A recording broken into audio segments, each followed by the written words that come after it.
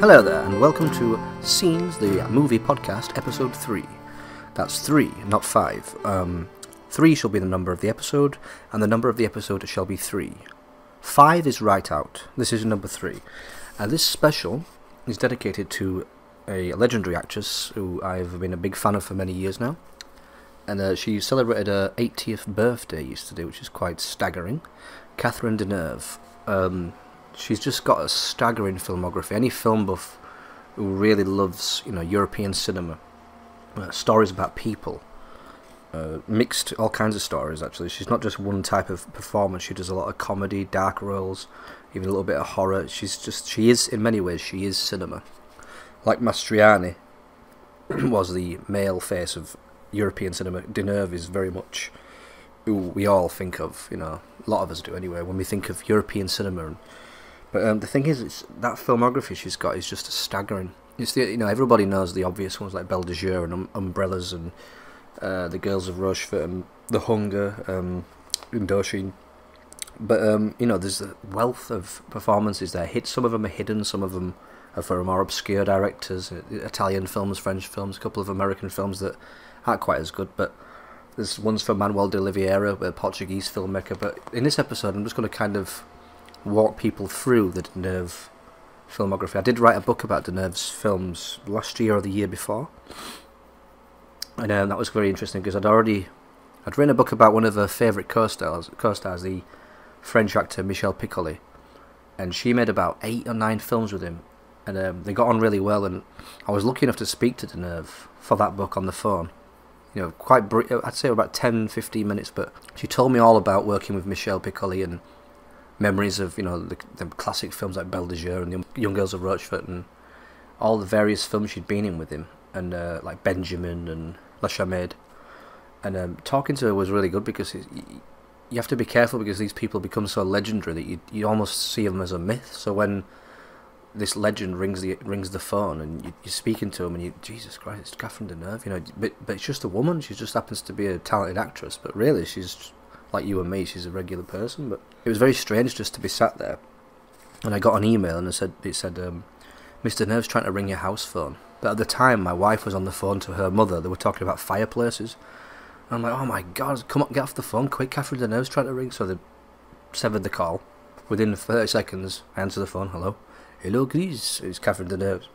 Unbelievable. And I set the recorder up. We had this nice little chat, but then at the end of it I started asking more questions, and I think it was a little bit she'd had enough by then, because 15 minutes talking is quite enough for the mysterious woman of French cinema.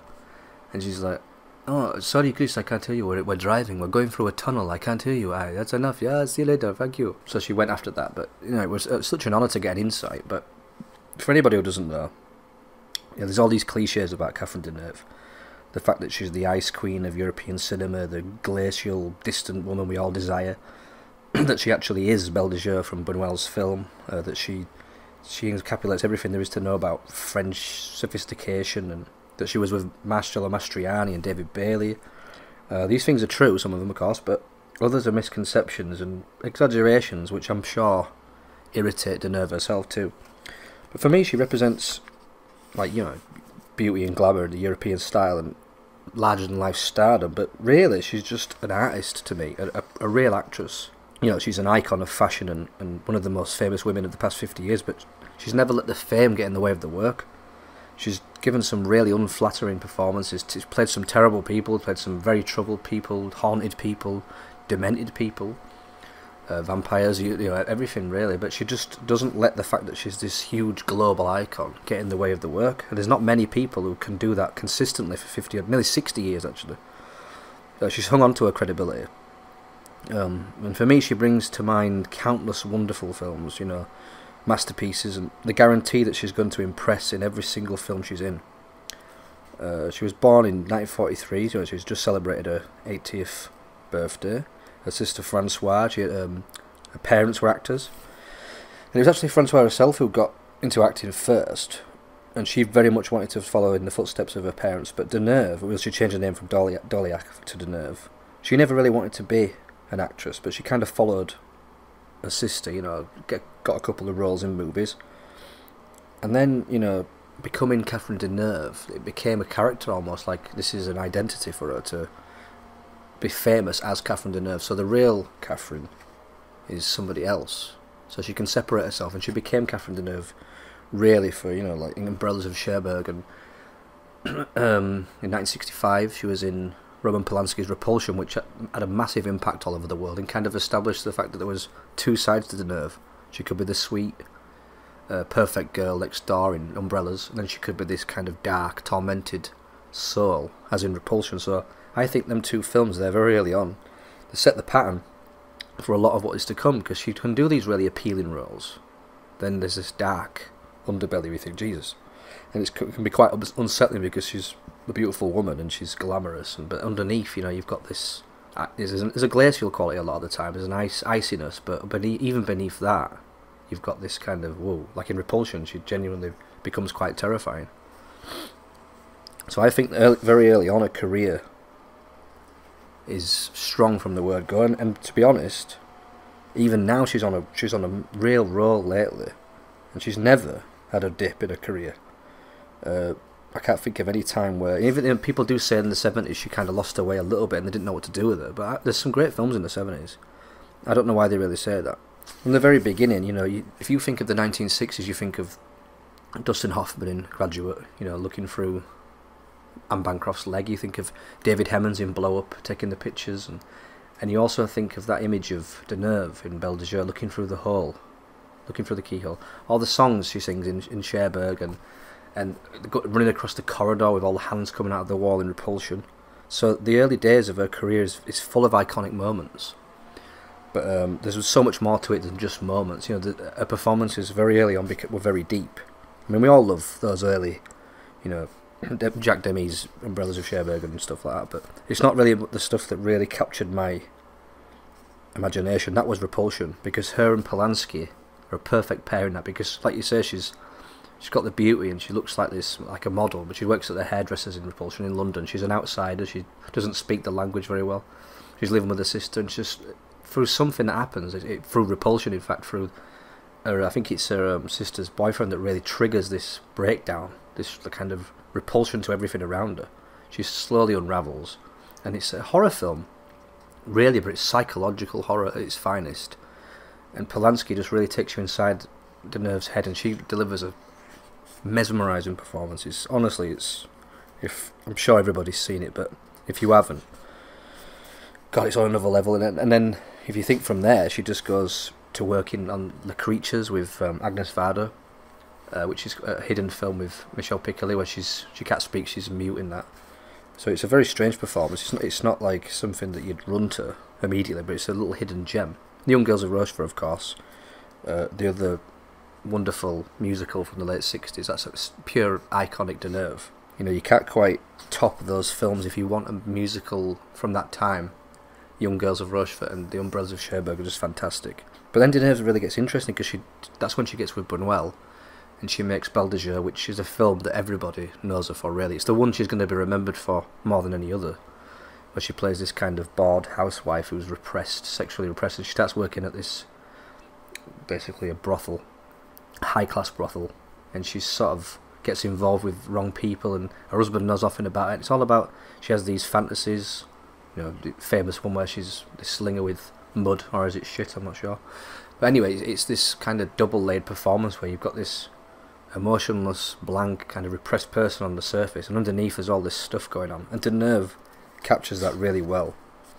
But for me, it's like, you know, she came to Hollywood a little bit after that and did April Fool with Jack Lemmon. Not a very good film, but it's okay. It's just very corny. You can see the difference between European films at the time and a mainstream Hollywood film. You know, Belle de Jour to April Fool. There's quite a juxtaposition.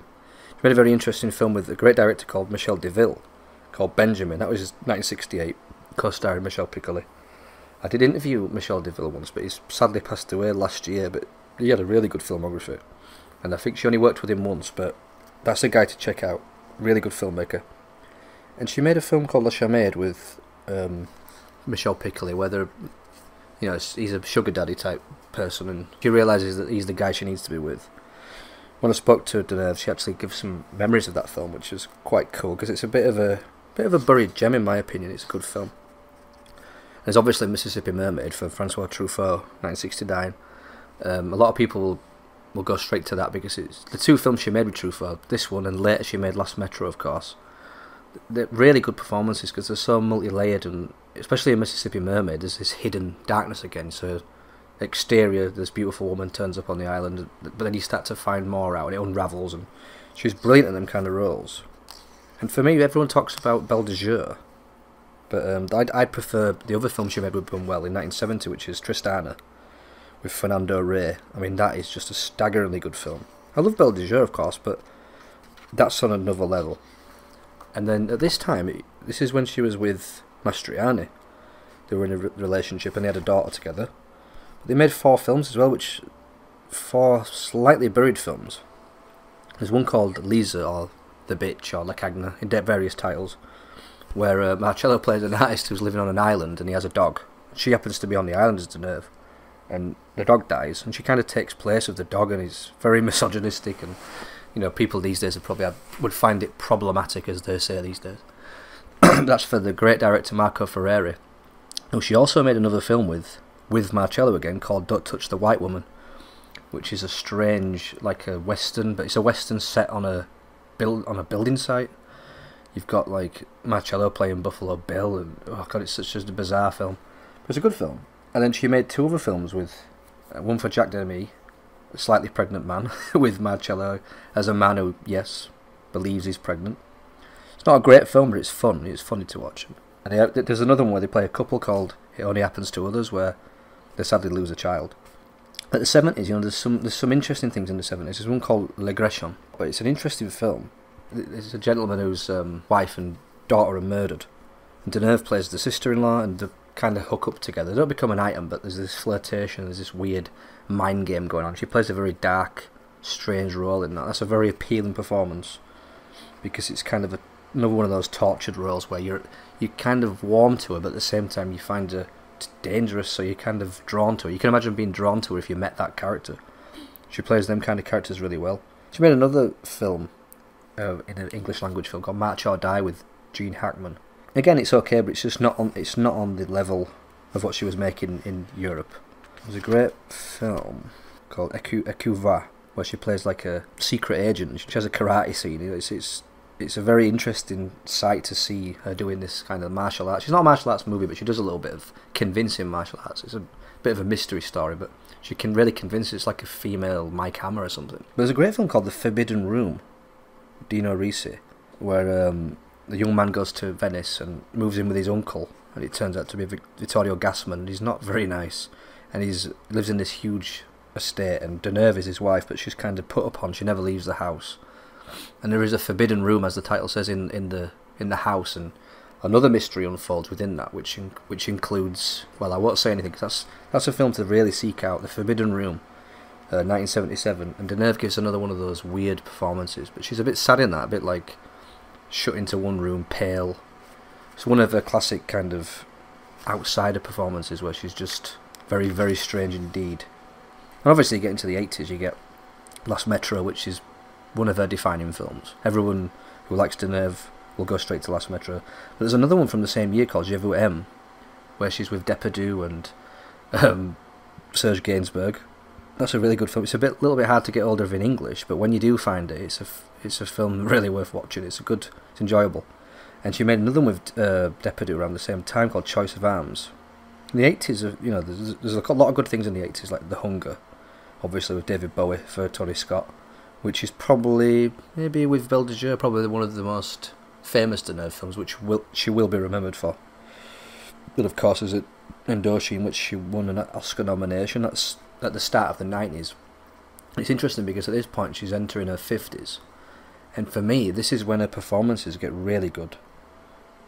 My favourite season, you know, 1993, and Thieves from 96, The Convent for Manuel de Oliveira with John Malkovich. That's a very strange, dark film. There's Place Vendôme, which she got a lot of acclaim for, which is, I'm not really crazy about the film itself, but she's brilliant in it as kind of an alcoholic gallery owner, and there's a bit of a mystery that unfolds. And then there's like things like Polar X, and East West is a really good film. But my favourite film from that time is Night Wind where she plays. She's not the main role, but she goes out with a younger guy in it, and she's a little bit of a lost soul. It's quite a sad film, Night Wind, and it's just got this she's got this really sad air in that film. It's like a woman who's lost, and you want to connect with her, but at the same time you know that it wouldn't be a good idea. She's got this balance of the beauty and the appeal, but then the dangerous side where you just know it would be the best thing to stay away. But into the 2000s, where she really, I think in the last 20 odd years, she's given some of her best performances, like in 8 Women, things like that, the musical. She's got a small role in I'm Going Home, from Manuel de Oliveira, which is one of my favourite films of that time. And there's another one called After Him, which is a really tragic film from 2007 where her son dies and she doesn't really grieve properly, but all her emotion gets attached to the son's friend, and she gets a bit obsessed with him, and it gets very dark. But in that film, she kind of loses herself. You don't recognise her as Deneuve in that film. She gets lost in the performance. It's fantastic, and that's called After Him. But there's another one called A Christmas Tale, which is a seminal film from that time. It's got loads of great French actors in it. It's just about a family meeting up at Christmas, and she's got cancer as Deneuve, and there's all these different plots going back and forth. It's a long film, but it just holds you. It's about 2.5 hours. It holds you the whole way. It's just a great drama, about people and overlapping stories.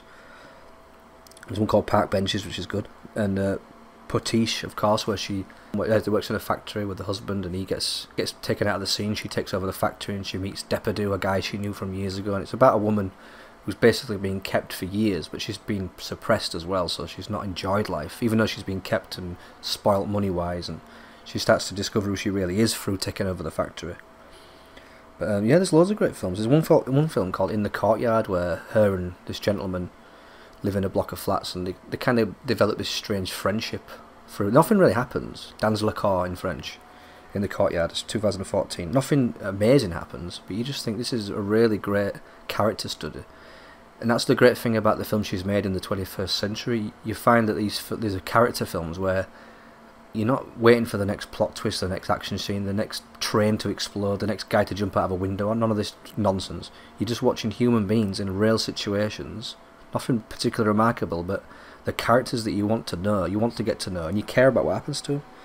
Like in The Midwife, for instance, where she plays the stepmother of a midwife gets back in touch with her, and she wants to connect with her, even though the dad's died years ago, and it's sad at first. You think, why does she want to get connected? And you realise she's got cancer, and she starts to get close to the former stepdaughter, and she's funny in that film. It's a lively, funny. She's a real character. She's smoking, eating lots of food that's bad for her, and even though she's got cancer, she won't quit the smoking. It's a classic Deneuve kind of stubborn, older lady performance, but she's still vital and young, and it's a great performance. And obviously, of course, there's the fantastic The Truth, where she co-stars with Juliette Binoche and Ethan Hawke. She plays, I suppose, like a parody of herself, really, a light parody of this legendary French actress who's finally writing her autobiography. She's a character that, let's just put it that way, and she's larger than life, and she's a bit of a bitch sometimes, but it's a character that Deneuve really plays brilliantly. She probably knows that them kind of actresses, the egotistical, larger than life, maybe getting a bit too big for the boots type people, but she pokes fun out of her own legendary status a little bit, and her own legacy, without mocking her legacy. It's not like De Niro in Dirty Grandpa or whatever. It's still a solid performance, but there's a little nod to her own career in there. But there's another film that's kind of buried in that time called The Brand New Testament, which is so insane. Let's just say it features a scene where Catherine Deneuve's fallen in love with a gorilla, and she's in bed with a gorilla. I'll just leave that in your mind. But yeah, there's so many good films, and it's just, when people say Deneuve, they just think of as a glamorous figure, or coming to red carpet events and getting out of limousines or whatever. But there's all these really complex performances where she's just completely wrapped up in the character. There's such a wealth of stuff, really. And what I'm going to play now is this is a bit of the chat with Deneuve, because some of it didn't get recorded. But here she is talking about her time with Michel Piccoli, which I think is really interesting. You both had this special bond together. Because Michel, I had been working with him for a very long time. I mean, not for a long time, but for a long time, but not a long period of time. but since a long time, because it's really, I did a film with him when I did Belle de Jour, so it's really very far ago. Even with Agnès de Varda, it was even before that. And how can I say? It's not Michel is not someone. He's someone I met, but it's not someone that I saw, out of the filming. That made a relation very close. I mean, he was really of my favorite actor, for a partner, as an actor, for me, that was really very, very important for me. It was a great, more than pleasure. The first time you were in a film together was The Creatures, wasn't it, in 1966? What was it? The Creatures, with Agnès Varda. Exactly, that's it, yeah. Yeah, but that was very short. I mean, yes. I was not speaking, I was deaf, deaf in the film, so I cannot say it was my biggest remember of the film anyway, It's since that period, yes. But then after that is Belle de Jour. I mean, quite a stressful shoot for you, wasn't it, Belle de Jour? I mean, the really close relation we had is when we did the film of from the book of François Sagan, But I think it's La Chamade. Absolutely, that's it. Yeah. Then on that we had a relation between really a man and a woman, so it was a closer relation, for things we had to shoot together. I think that's where I really spent more time. That was it. This one. Is that a film that you really bonded on together? Yeah, we were quite close because we had, more relation, the two of us, together than all the films we did before and mostly after. But he's a very strong, he's a strong character, He has a very a strong character. He has a very strong. When you see him on screen, he's very deep. His look, his voice. I think he's got a very powerful presence. Yes, absolutely. Yes, he is. That when he was in The Young Girls of Rochefort, when he was... That was very nice, but he had more scenes with my... I had not that many scenes, with him. We were, the four of us, so we were not so close. But the whole shooting, of the film was really, it was wonderful. It was very difficult because it was really very hard. It's been a very difficult shooting. It's such a beautiful film, though. Yeah, it's a beautiful film. The film Benjamin as well that you did with Michel Deville. Oh yes, that's a film I did a long time ago. That was it's been very. It was a very difficult moment for me because that was a moment where I had to. I had not even started the film when I had the accident of my sister. So it's been very difficult. Michel has been very special at that time. That was forever, a different kind of feeling, the relation. He has been very, very close to me when I was shooting at that time. I was really, very, really lost. Yeah. So I mean that comes after when you both did Belle de Jour together. I mean, you have some great scenes in Belle de Jour together. Do you have memories of working with Michel on that film that were quite pleasant? Oh yes, because I knew it then. But the studio, it was very official, and it was a very, very different kind of relation for that shooting. It was not as close as the one we. It was an important situation. It was the same that when we did La Chamade. No. Yeah. No. Okay, I don't think I have much more to tell you. Huh? Yeah, that's just a lovely little laugh on the end there. That's just the kind of warmth that you get. There's this reputation for being Ice Queen and all this. She's just a warm person. I mean, I was surprised that she was willing to call me and tell me this stuff for my book. But I was also extremely honoured, just ridiculously honoured. So I mean, that's fairly recent. That she's still going strong. She's still coming to events. She's still being honoured, at festivals and award shows. She's still making films. She's got a few films coming up, and I'm just looking forward to what's next, to be honest, because she's been so fantastic in the last few years. But there was a great quote about her. But someone was asking her about her reputation and her status as the queen of European cinema, and she said, "There are priorities in life, and being an actress is not the main priority." So I think if being an actress is not the main priority to her, then that role is at least near the top for Deneuve. She continues to grow as an artist with each new passing year. Every film that comes out, which we are treated to, her roles have more dimensions and layers than ever before now. The poignant, the poetic, there's got pathos in them, dark humour, very balanced performances, subtle. She measures everything completely well, and you never get a single hokey phony moment like there is in a lot of other films. She just knows what to do. She knows how to get the balance just right. Every step she makes, and especially now, she just seems even more sharp. There's like a certain wisdom and an inner peace which shines through in her performances, I find.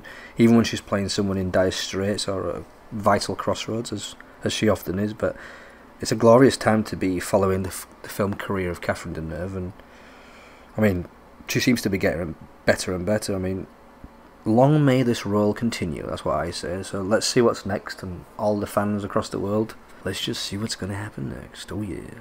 But yeah, thanks for listening, if you did listen. If you didn't, turn it off and urinate on your computer in disgust. You can buy my book, if you like, on Deneuve, and the one on Michel Piccoli, and any other film books I've written. You can get them on eBay and Amazon, and from my website, which is wisdomtwinsbooks.weebly.com. Thanks for listening to Scenes 3, and I'll see y'all real soon, honey. Oh yeah, thanks for listening. You gotta come back another time. You're gonna like it. You might find something about Al in there, you never know. Ooh. Now let's go, man.